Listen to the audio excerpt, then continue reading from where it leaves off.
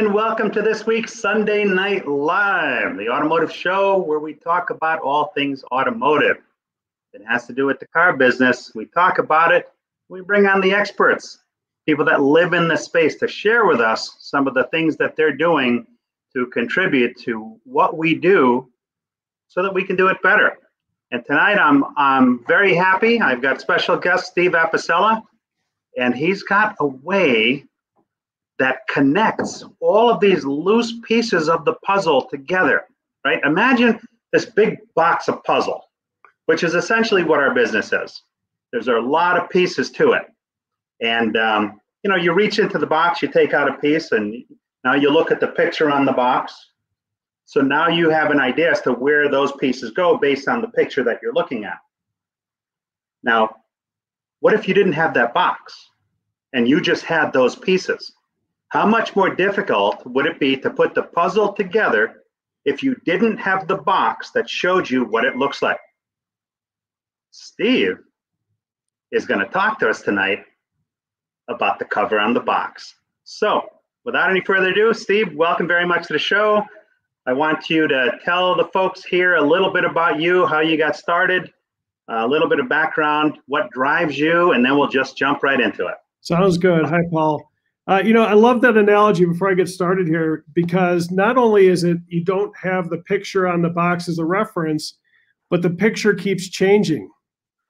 That's the reality that we live in, is that the pieces that we're working with aren't always the same, and they evolve over time, whether that's the customer or the support community or the very environment that we work in. It's constantly changing. So a little bit of background. I've been in the automotive support community for 30 years. Even at 50 years old, I still feel like a student because that landscape that we all operate in and the pathways to success are always changing.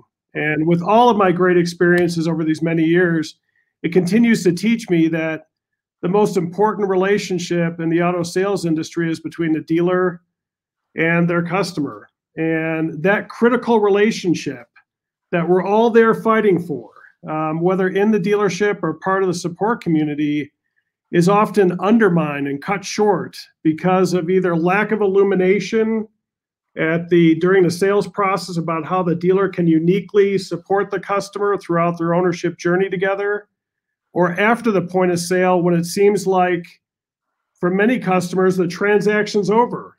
I bought the car. And the very critical nature of the success of a dealership relies on not just sales, but F&I and service, and can be enhanced if all those things are better connected, and that the dealer's unique ability to support their customer becomes more of the process so that the relationship doesn't abruptly end when the vehicle is sold. Hold on a second. Steve Chesson says there's an echo technical problem. That's interesting, because I just put up some sound pads today that should have rectified any type of echo problem. Is anyone else hearing an echo problem? Let us know. In the meantime, Ron Usher says hello. John Frazier, good evening, fellas. And Steve, so let us know or anybody else, let us know if there's an echo beyond Steve hearing it. Justin says, hey, everyone, looking forward to this. Joseph Perez, good evening, all. Abel Aguirre, howdy, folks. And Steve says, tech problem. John Frazier says it went away. Sounds like a mob movie. Hey, what happened to him? He went away.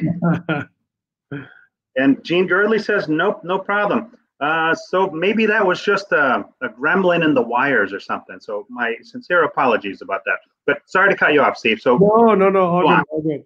So our innovation is called Your Dealer Experience. It's a technological plug-in to take the pieces of the puzzle, as you eloquently put at the top of the show, and connect them together so that the customer and the dealer has one unified pathway to stay connected and to enrich the relationship in a way that's frictionless and simple. Transparency, accessibility, all the things that we expect as consumers from all generations. You know, it's not a topic of Gen Z or millennial.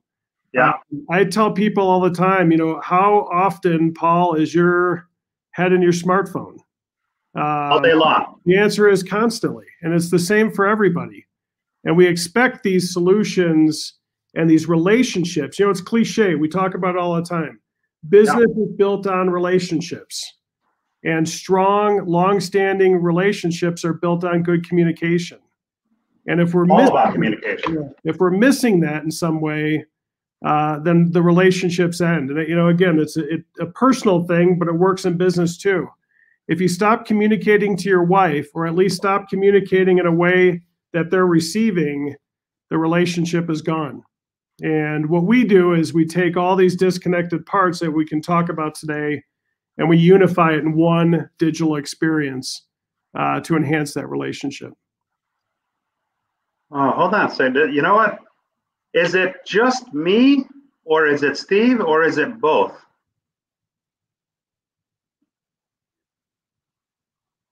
It's not reverb, and now I just have a black screen. You know what I'm going to do, Steve? I'm going to exit out of the studio and then come back in. You want to do the same thing? I can do the same thing. You bet. Yeah.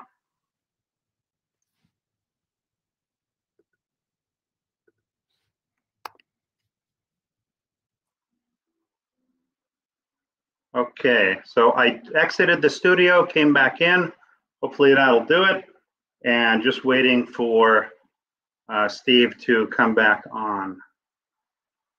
Huh, very strange. Steve should be back on in just a second. John Fraser says, talking like I'm in a coffee can. Okay, how are we doing now? Is the problem, did the problem go away, or are we still experiencing it? If you guys can give me feedback on that, that would be good. Ron says no problem here. All right, Gene says you sound fine. Steve, you want to just say a couple things and see if it's on your end or my end? Mic check. 1, 2. Can you guys hear me okay? Gene, you're saying Gene said sound fine, and then he said oops again. There it goes again. I don't know what's going on with StreamYard tonight. Can you hear me okay, Paul? I can hear you. Yeah, fine. I can hear you fine. Let me just check one thing here. Hold on a second.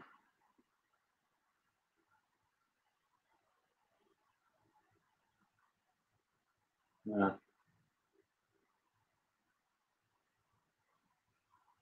going to call Gene just to check. You bet. Abel says it sounds good. Justin says seems fine. John Fraser. Hey, is it good now? Or is it still?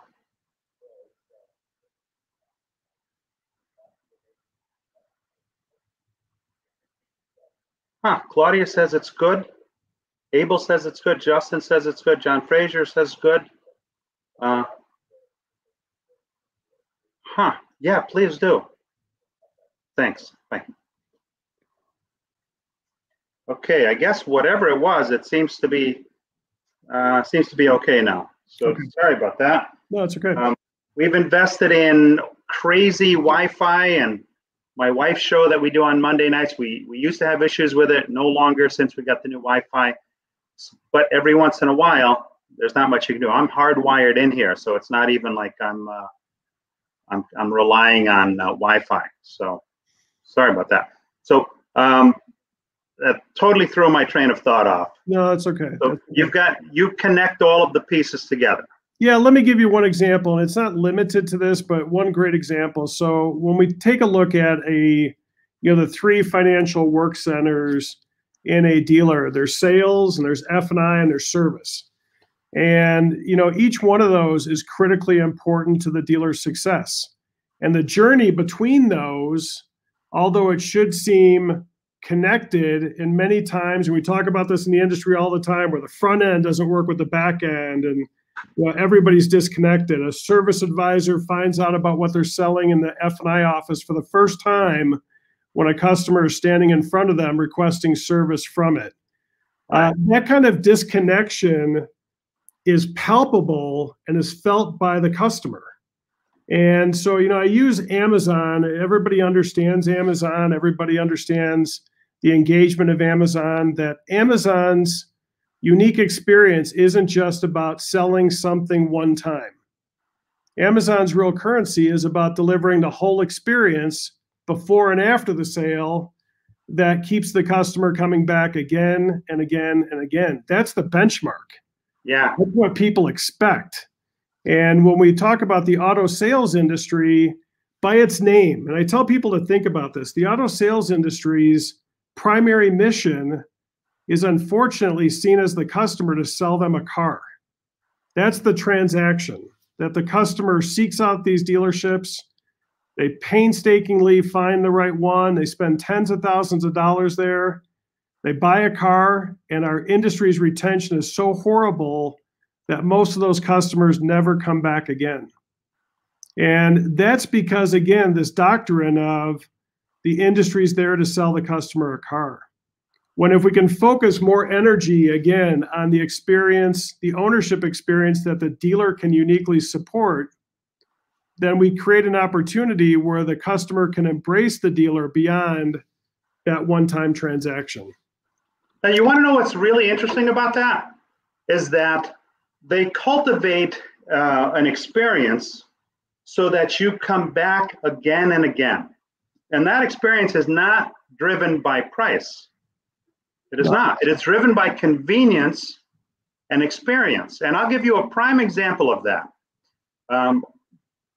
It's no secret that I like chocolate. Dutch chocolate, to be exact. So my local store that I used to drive an hour one way to go buy it, they closed up some time ago. So now I have to buy it on the internet. So I've been buying it from Amazon without even batting an eye. So I'm going through my desk and I'm cleaning out some stuff, and I find a catalog from another Dutch store. And just for giggles, I go on their website and I go look. And the stuff that I'm buying on Amazon, I could buy from them for half the price. Okay, half the price. But all this time, I've been buying it on Amazon without even batting an eye because it was convenient. Now, I'm not going to lie. I ordered a whole bunch of boxes last night from this Dutch store. But the point being, to your point, they're selling the experience. So yes, when they're in the box, there are so many different products that they have that they sell from different companies, right? Because this one's got a great deal on this product. That one's got a great deal on, dealer branded, maintenance package. You name it. There's this many items that they sell. In the F&I office. Yeah. So, yeah. In the F&I office, there's 12 F&I product categories. And sometimes 12. And sometimes a dealer has multiple vendors for one category. Right. Like a mechanical vehicle service contract, they might have one that's for high mileage, and then they use somebody else for their reinsurance position or whatever. Yeah. But here's the thing. So, with 10, 11, 12, 13, 14 different products in the F&I office that are always powered by multiple administrators, always, every dealership across the country. The dealership does that. It's tactically smart for them. As you mentioned, they choose the best products for the best providers. But here's the problem. How many different pathways exist as a direct result for the customer or service drive to engage those products when service is needed? And how many of those ways are modern, convenient, connected, desired? And this is really an ugly part of our industry. So again, fundamentally, think about this. These are primarily service contracts. That's what we call them, right? Yeah, VSC. The simplest definition of that is a contract for service. But yet the pathway to service with these service contracts, which are very valuable, they're valuable to the dealer from a profitability standpoint, and they actually are valuable to the customer. But the pathway to service is never disclosed at the point of sale. That's right. That's right. If you really told a customer, here's the way it works. When you go to engage service, it's going to be like jumping through rings of fire. It's 1-800 numbers. It's fully flared up. It's manual claim processing. Yeah. It's like we talked about before the show, Paul. It's think about the position we put these service advisors in. A customer intuitively comes back to the service drive, never read their service contract, never read their warranty. And most don't. They don't. They don't even know what they bought half the time. They show up at the service drive and say, hey, I bought my car here and I bought some service agreements here and I need service support. And today the service advisor has to say, what products did you buy from us? And the customer says, what are you talking about? I bought the car from you. Don't you guys know what you sold me? You know, exactly. And it's a time suck for the service advisors. It's a poor experience. It does not inspire retention, and it shouldn't be that way. These valuable products can have currency to add retention to the dealer if they're done the right way, and they can keep the customer coming back again and again and again. But the experience of engaging them, like Amazon, is missing. So it's one of the unique things we do. One of many that we do is we put all the third-party administrators and their F&I products into one engagement platform for the dealer and the consumer. So in that same exact environment where the customer comes in uninformed and they never read their service contract or warranty, the service advisor simply has to type in the customer's last name, scan the VIN barcode, and away we go, showing all the service contracts and warranties that the customer purchased in one engagement view. And you can process most of those claims in less than 60 seconds. Now stop for 1 minute there, because this bears repeating, okay? Every single time that I've stood in the service department and a customer came in that had an issue with their car that thought they had a warranty, the process at the store level is the service advisor has to stop what they're doing and go and find the F&I person. Now, depending on the layout of the dealership, if you're blessed to be in a newer store that's had a remodel done recently, you're basically looking across the floor to see if anybody's in that office.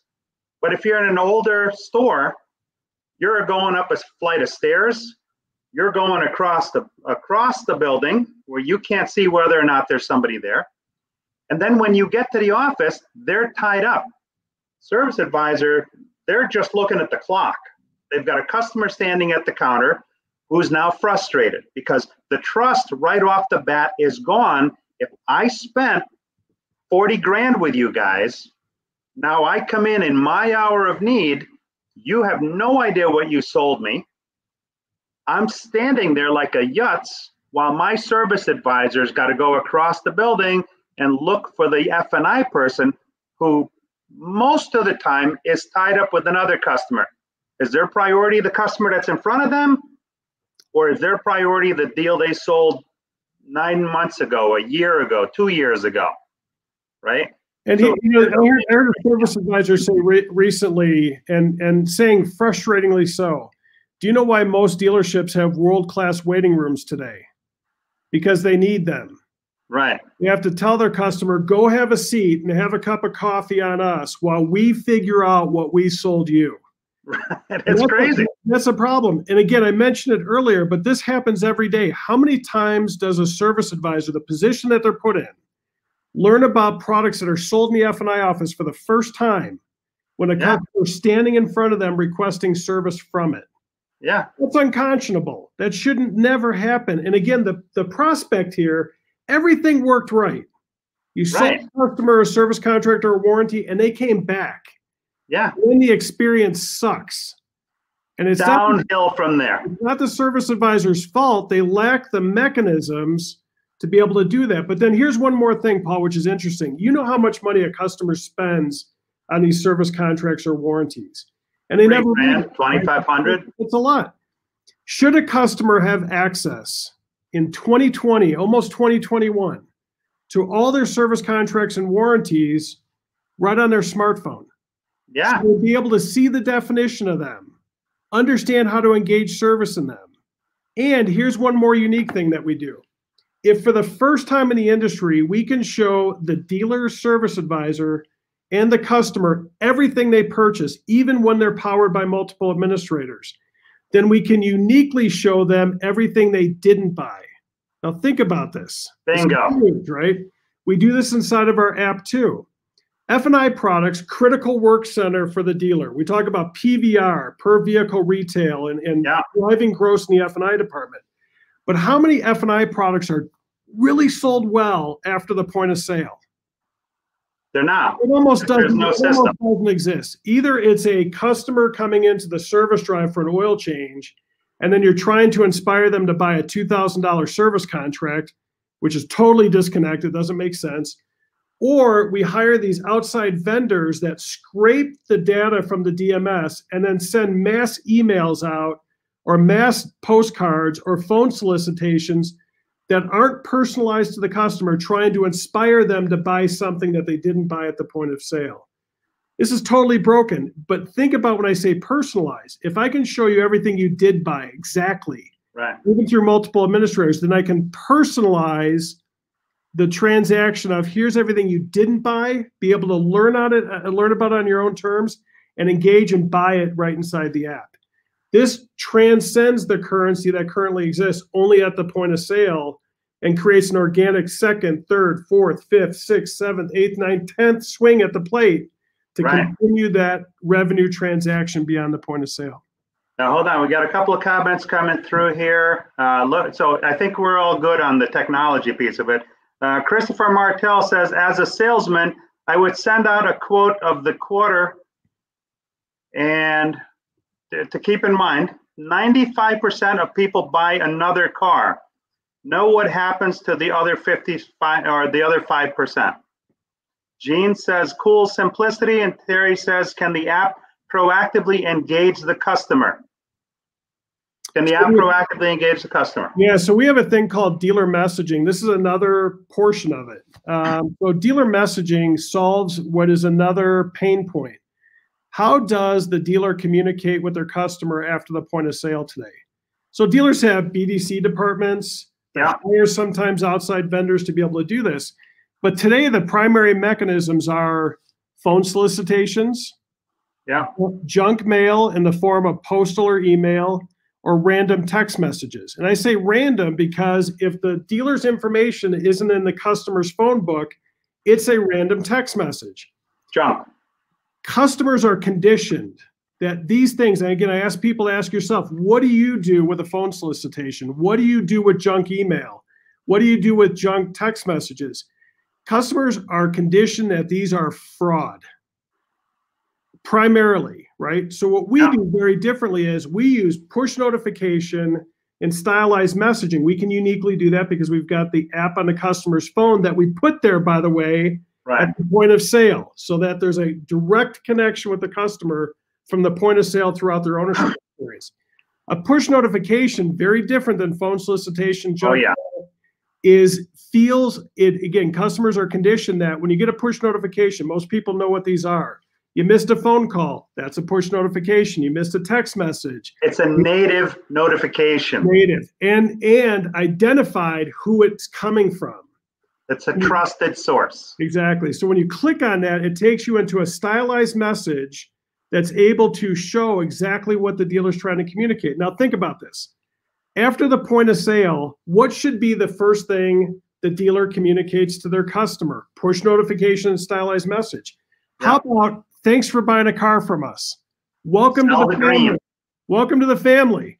We're looking forward to being on this journey with you. What about the next one being the service director saying, welcome to the family. Let me show you how our service department can uniquely support you on your journey, right? Relationship building from day one. Exactly. When should retention begin? It shouldn't begin 60 days later or 90 days later, 100. It should begin at the point of sale. That's where you pour the foundation. To Terry's question, we even built in automated communications that can follow up about things like, it's time for your next oil change. Hold on a second. Are they time or miles or both? Both, depending on what data that we have in the system. Okay. So as the customer continues to interact with the dealer, we get updated information about where their mileage is at and obviously time from there. So it learns the behavior. Exactly right. So now you have the ability to have automated messages. You can have messages that are created by the dealer that can be sent not just in a broadcast, but they can be sent to segments of customers all the way down to individual customers. Okay.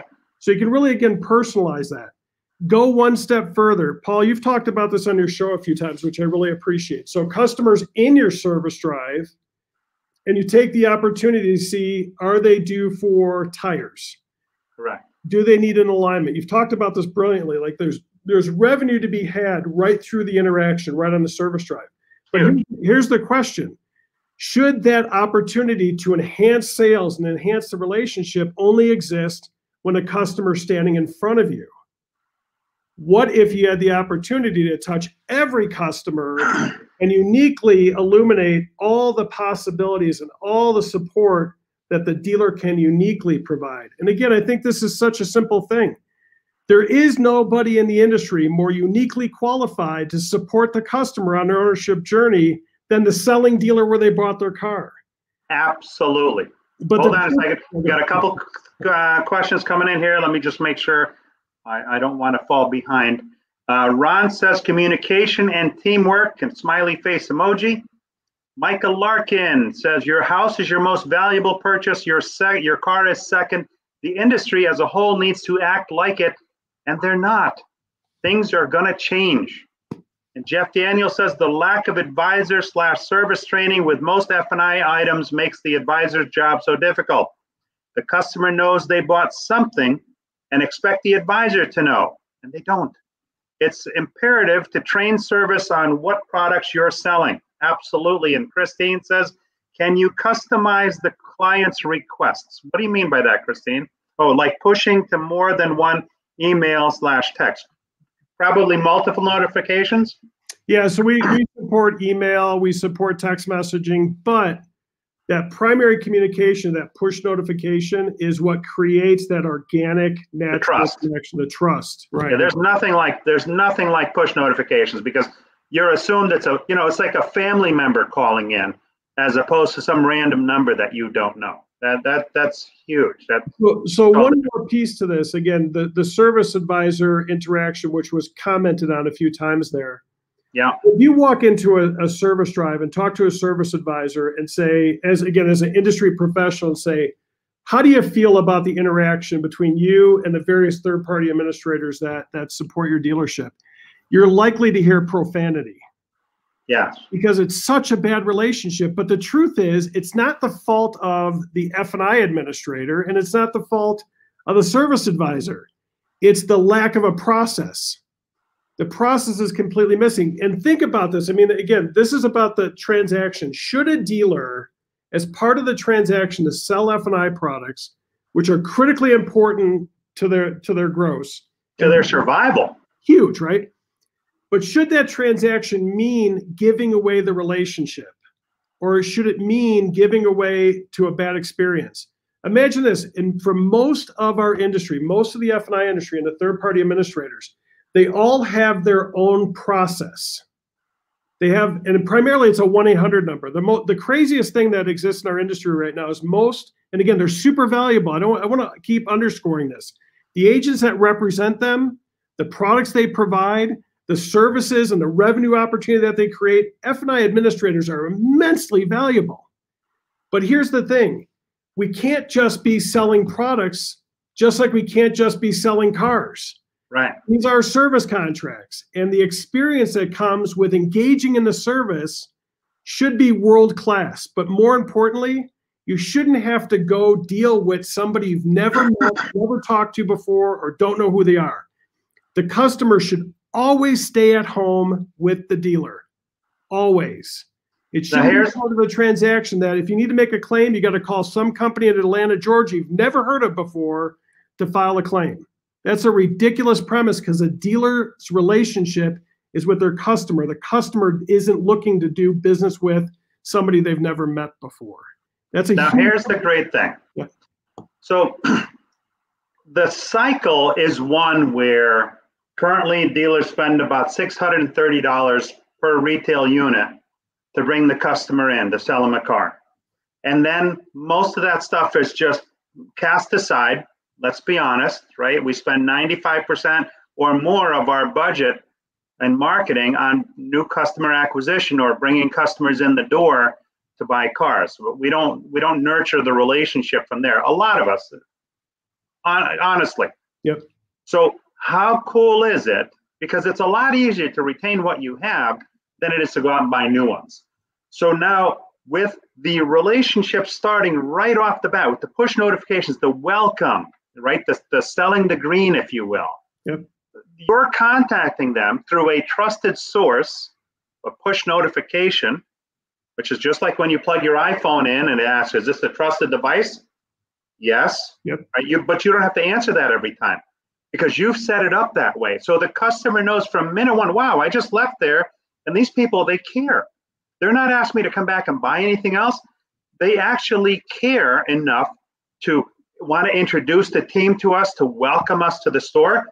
So that's the feel good right off the bat. You're already feeling a high because you just bought something, right? It's like, oh, wait till my neighbors see, my friends see my new car. But now you've got a relationship building starting right off the bat that you feel really good about.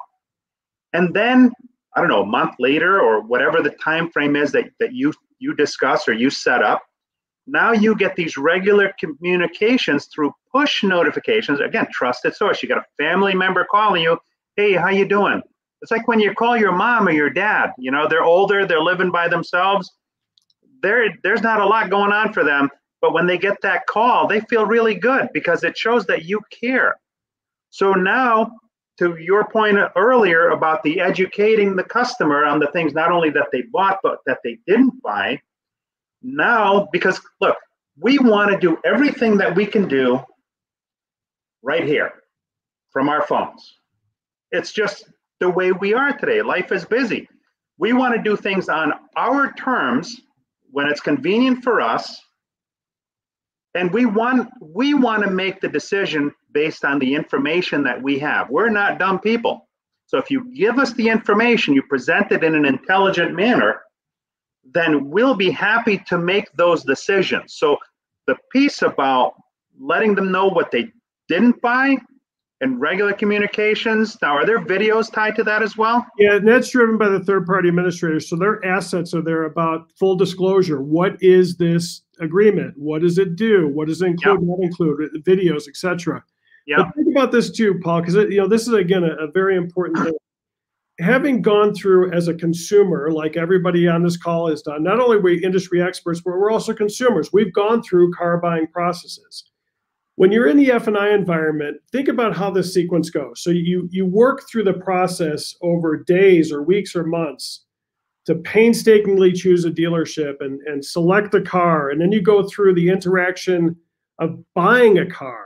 Yeah. And then suddenly you're in this F&I environment where you're introduced to a menu of products, right? It's another decision you got to make. If you saw how, and again, if you understand how condensed this presentation is in this menu, a dealership's got 7, 8, 9, 10, 11, 12 products. How well can they really disclose all 10, 11, 12 products to the customer, right? First of all, they're meeting that person most of the time for the first time after having gone through a process. Right. So they're meeting a new face right off the bat. It's not like every F&I manager comes out to the desk and meets the customer. It just doesn't happen. It doesn't. So, new customer, new management in the store, guard is up because you know you're going to be sold something. Yep. And you got 45 minutes to do it. And of the 10 pieces of products, maybe they remain a week for 3 of them, 4 at best. And here's the money on the table, right? I get it in the industry. It's all about earning money. It's all about doing the right things to maximize our earning potential. But here's the money on the table. How many of the products that were on the menu that weren't fully disclosed or not touched at all, if the customer were properly informed and understood what they really represented, how many times would they buy those products? But here's the problem. F&I sales today is limited to the sale of the car. So after the point of sale, if you're able to learn about these products on your own terms, right, identify the need and fulfill it, but even one step further. So let's say you show up at, one of the great people that are on the call and you show up on their service drive and they have this service support mechanism when they're trying to get service and they have this delightful experience. Like, wow, this dealership is great. And what they sold me, that really worked. And then when they start looking at those additional products, how much more likely are they to buy them? Like, hey, very good. Works, right? Yeah. Exactly. So that's part of the automation that Terry was talking about earlier too, is not only can it be time based upon time and miles, but it also can be followed up automatically after they've had an interaction with a claim. Like, okay, that worked great.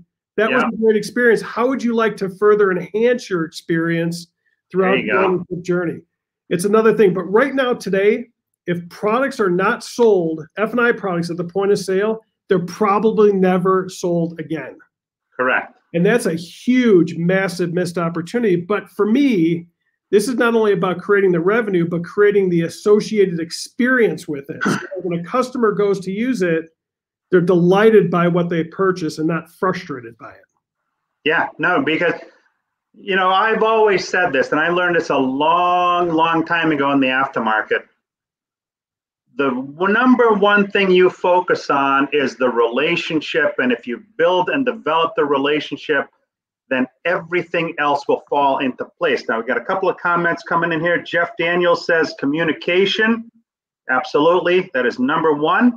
Definitely way ahead of whatever's in second place. Michael Landis says, hello, everyone. Sorry I'm late. No problem, Michael. I'm glad you're here. Better late than never. And you can always catch the front half on the replay. Tommy Esposito, my Goomba, says, as always, good stuff here on Sunday night. Thanks. No, thank you, Tommy.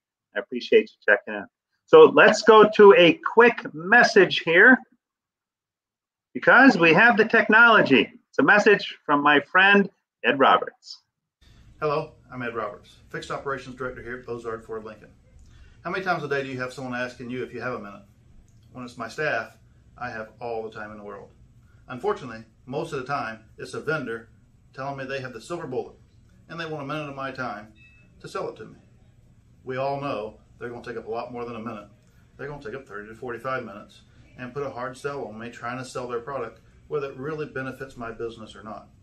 I would like for them to do research on my business and truly bring something to me of value, but more times than not, they're just looking for a close.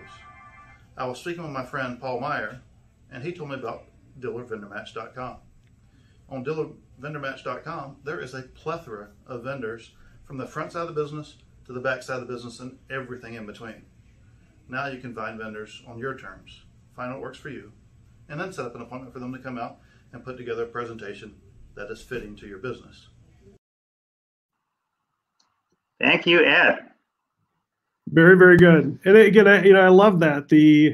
Again, it's an evolution, not unlike what we're talking about here is we know what the desired result is, and that is to make the connection and to gain the account or to gain the customer, sell them more.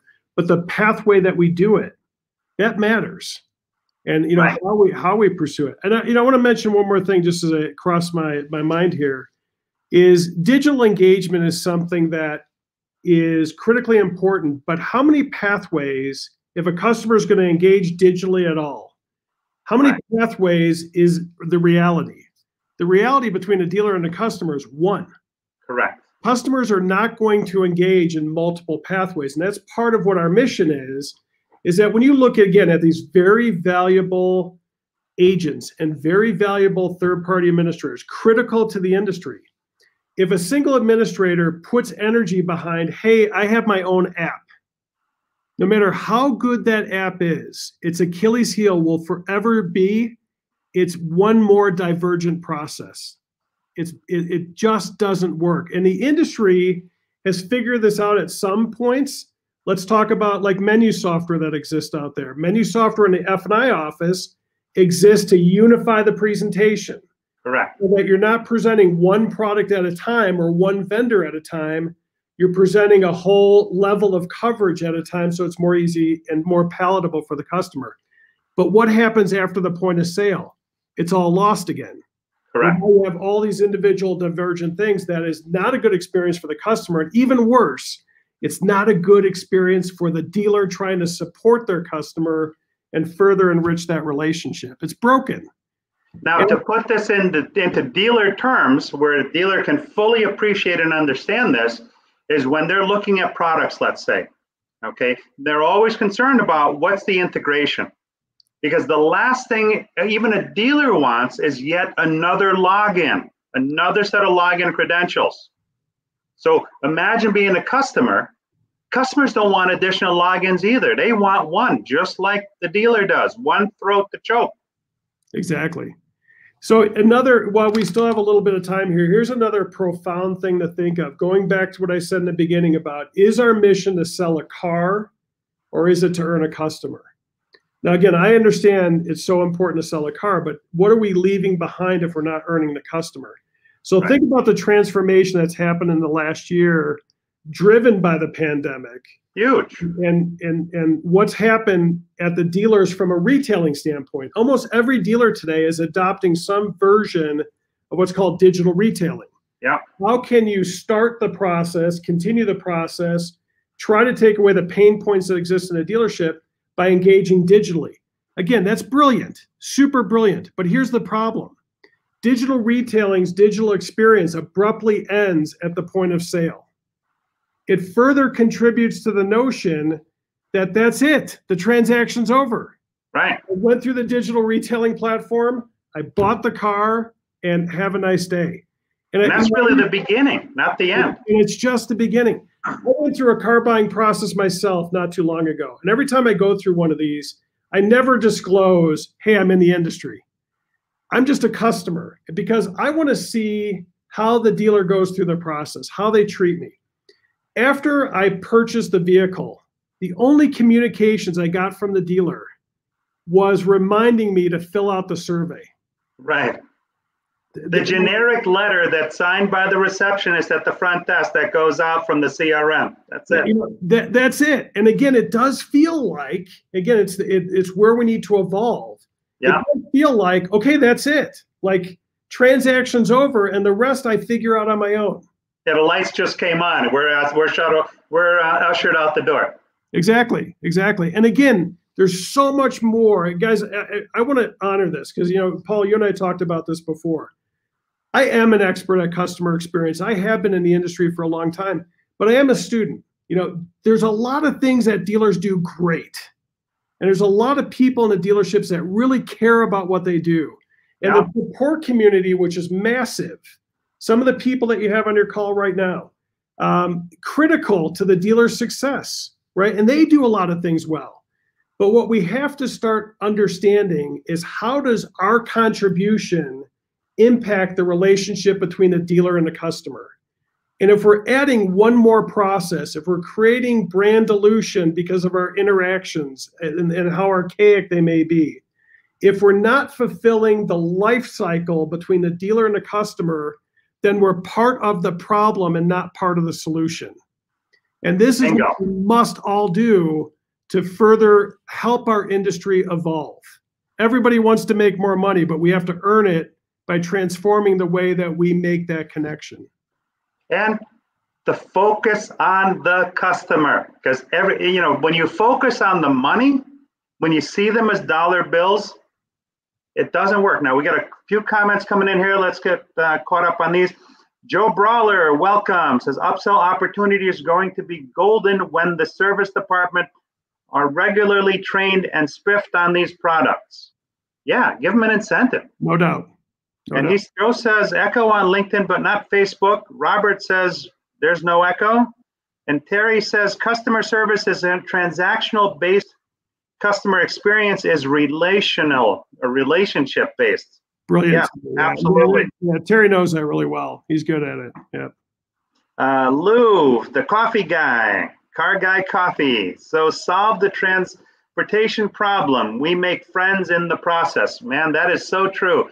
Most of my friends, some of my best friends today, I met on both sides of the desk today. People that I can pick up the phone and call at 2 a.m. are car people. Exactly. And Robert says there's a little underwater effect on your end, Paul. More prevalent if I listen in a cheap headset, which I got in New York tour bus. Ron Usher says trust first. Yeah, no, this is great stuff here. Technology has evolved so much, over the last few years, much less the last 10 years.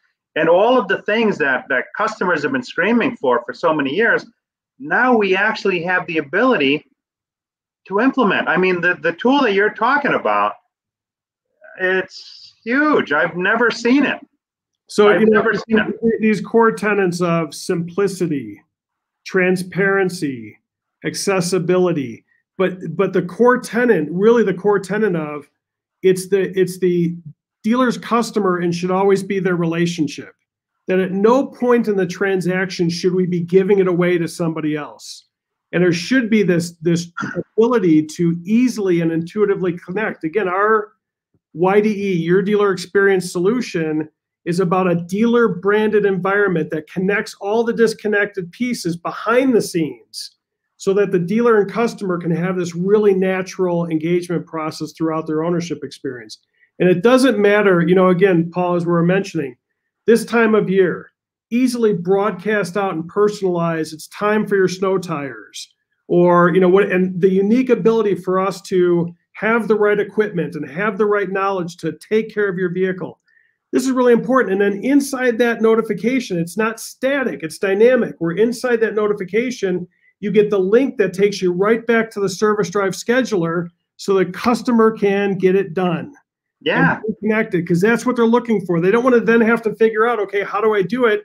Click to schedule your service now, and you stay at home with the dealer. Yep. Now, I want to highlight Steve's comment here because this is freaking brilliant. And I've been preaching this for years and years and years. Steve says, why is the assumption cast in stone that service comes after sales? Why not start with a conquest basic service first? Steve, you get the Cupid doll tonight. Absolutely. Because that is really brilliant. You think about it. A dealership on average across the country sells 100 cars on average. Maybe not in the last month or two. These are different times, and nothing lasts forever, so don't get too comfortable. But on average, over time, 100 cars a month is what a dealer sells over all different kinds of dealerships. They service, on the other hand, I don't know, anywhere from 1,500 to 3,000 or more, depending on the size of the store. That's quite a differential in the ratio. Now, of that 1,500 to 3,000, conservatively, half of those did not buy the car at the dealership. They did not. But yet, they come to the dealership.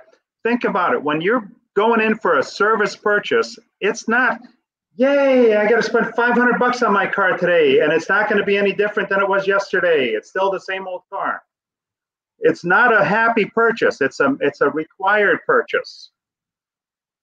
But they trust you enough to come to you, even if they didn't buy the car from you. They trust you enough to come, spend their money, put their faith in you and your ability, and trust you to do right by them to service their car. The dedicated professionals that are on this call understand that every single touch point matters. Every single one, right? Yeah. And that I just talked about, I had a ownership experience or car buying experience that I just went through. I also had, my wife has a Ford Expedition. The light comes on, it's time for service.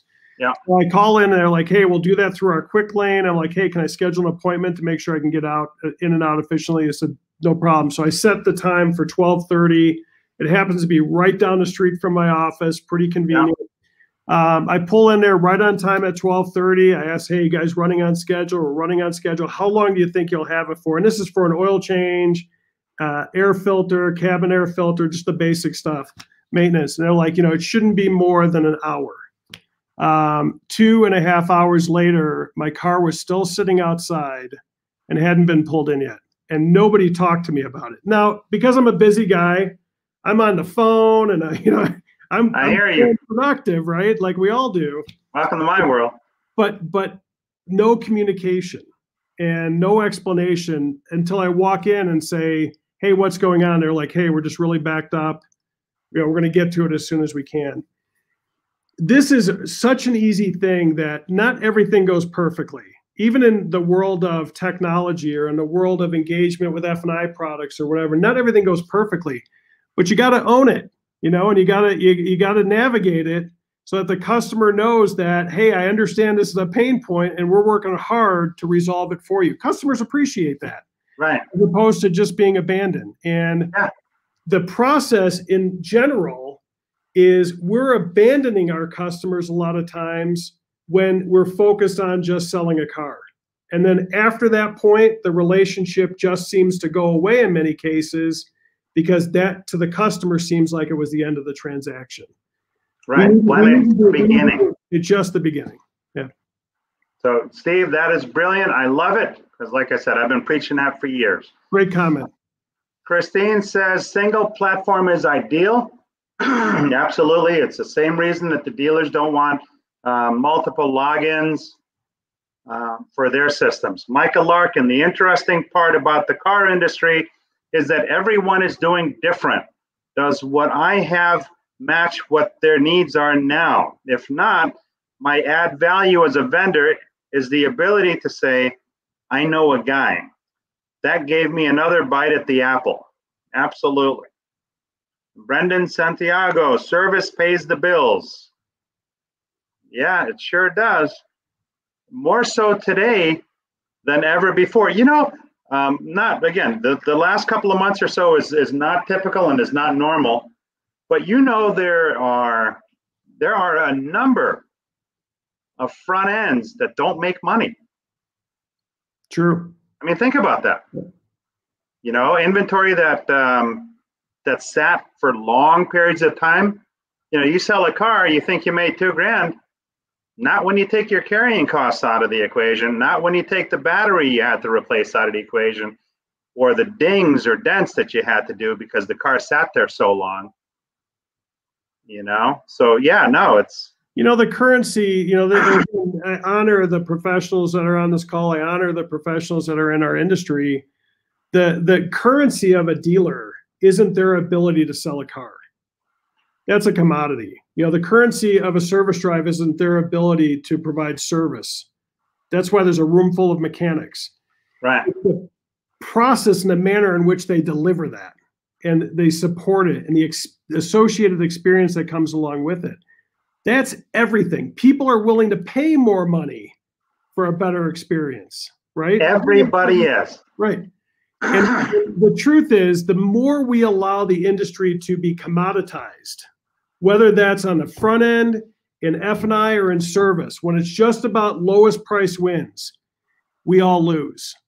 Including the customer. Including the customer. That we have to elevate our game in order to provide an enhanced experience. And again, I'm one part that does that, which is to unify the experience, to bring it all together, to make it, to support our valued service advisors, to make sure they're empowered to support their customers in a way that provides a great experience, to put the power of connection to the dealer in the customer's hands, and to be able to make that organic and connected is something that's a vacancy in our industry.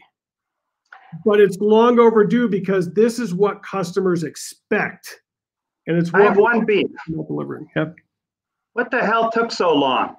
I'll tell you what, you know, so it's interesting, you know, Paul, you and I talked about this a little bit before, is that the support community has to embrace their unique identity. They have to embrace their unique proposition, but they have to understand how they fulfill the relationship between the dealer and their customer. And again, you mentioned it earlier, this is a Steve Jobism.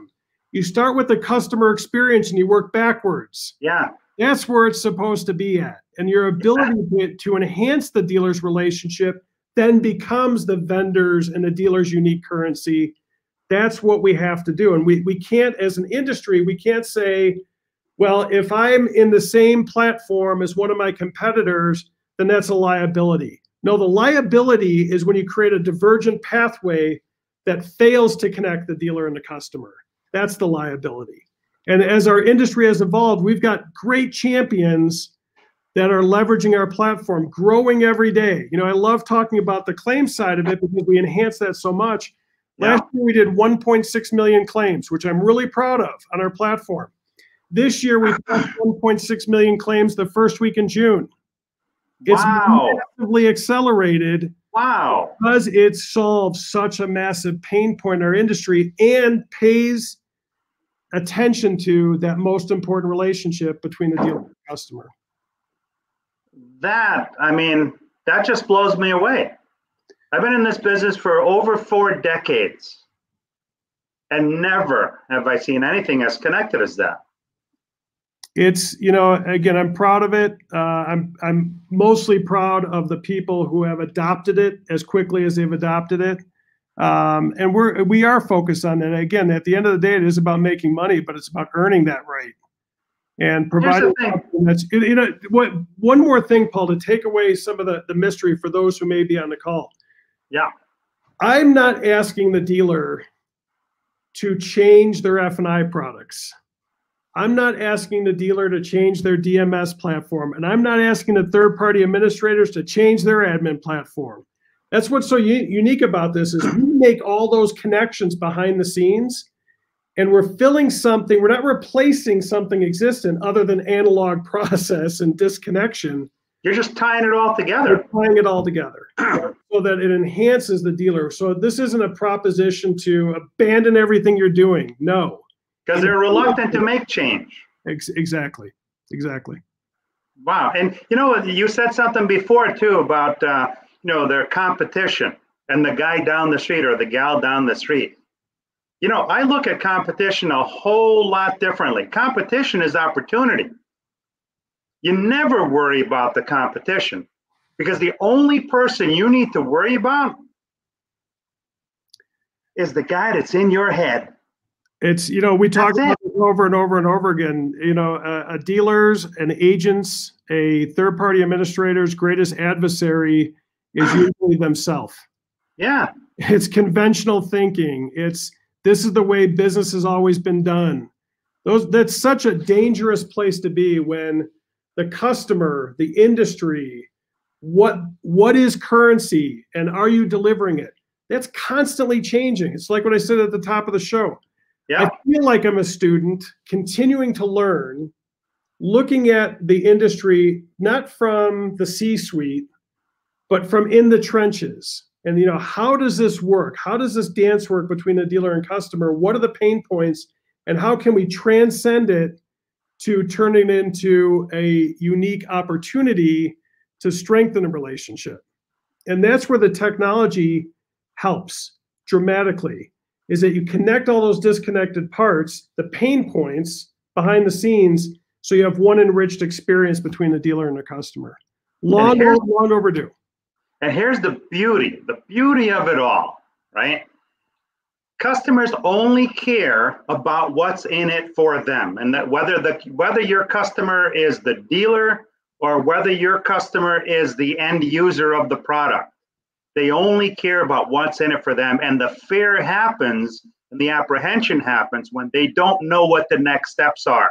So how cool is it when you're sitting in the box and you're so excited because you bought a new car finally, that old rat box that you traded in that you've been wanting to get rid of for the last 5 years, but for whatever reason haven't been able to. Now you're finally treating yourself. You've gotten what you wanted, and now you have these folks laying out for you what your ownership experience is going to be going forward for the next 11.3 or 11.5 years of ownership. And the tooling that you're giving them right on their phone, where everybody lives today, where they can interact with the dealership. We care about you. And because we care about you, we're going to communicate with you through push notifications. So we're not just some outside agency trying to muscle in on your wallet. We care about you, and we're going to show you that in our very first communications, selling the green, before you even need to spend any money with us. You're going to see that we care.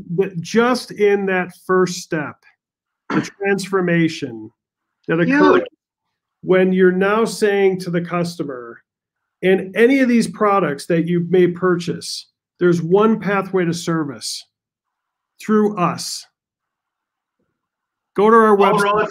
All roads lead to Rome. Or come into our world-class service drive where we're ready to take care of you. Imagine how that inspires confidence. Imagine how that creates opportunity to sell more products, Incredible. It's incredible, you know. But again, what you're not saying is, and this is a great experience provided by somebody else. This is a great experience powered by us. Yes, your dealer. One more interesting thing before we run out of time. This is, again, something that must evolve in our industry. So private labeling has been something that's been around forever, right? Yeah. Where the ability where I put my stamp on the brochure. Yeah. Some of the big manufacturers like BMW or Mercedes-Benz private label all their F&I products. Yeah. We know in the industry that these products are powered by multiple third-party administrators. Guaranteed. Think about what happens when I buy my BMW M5 and the guy in the finance office says, let me tell you about the BMW road hazard wheel and tire product. You know, it's BMW, it's authentic. And then I go into my ownership experience and I go to use it and it's not BMW at all. It's some third-party administrator I've never heard of before. Again, put yourself in the shoes of the customer. What does that feel like? That feels like bait and switch. Like you sold me BMW, but you delivered me something else. And that's what makes it authentic about your dealer experience. It's not my experience. It's your experience.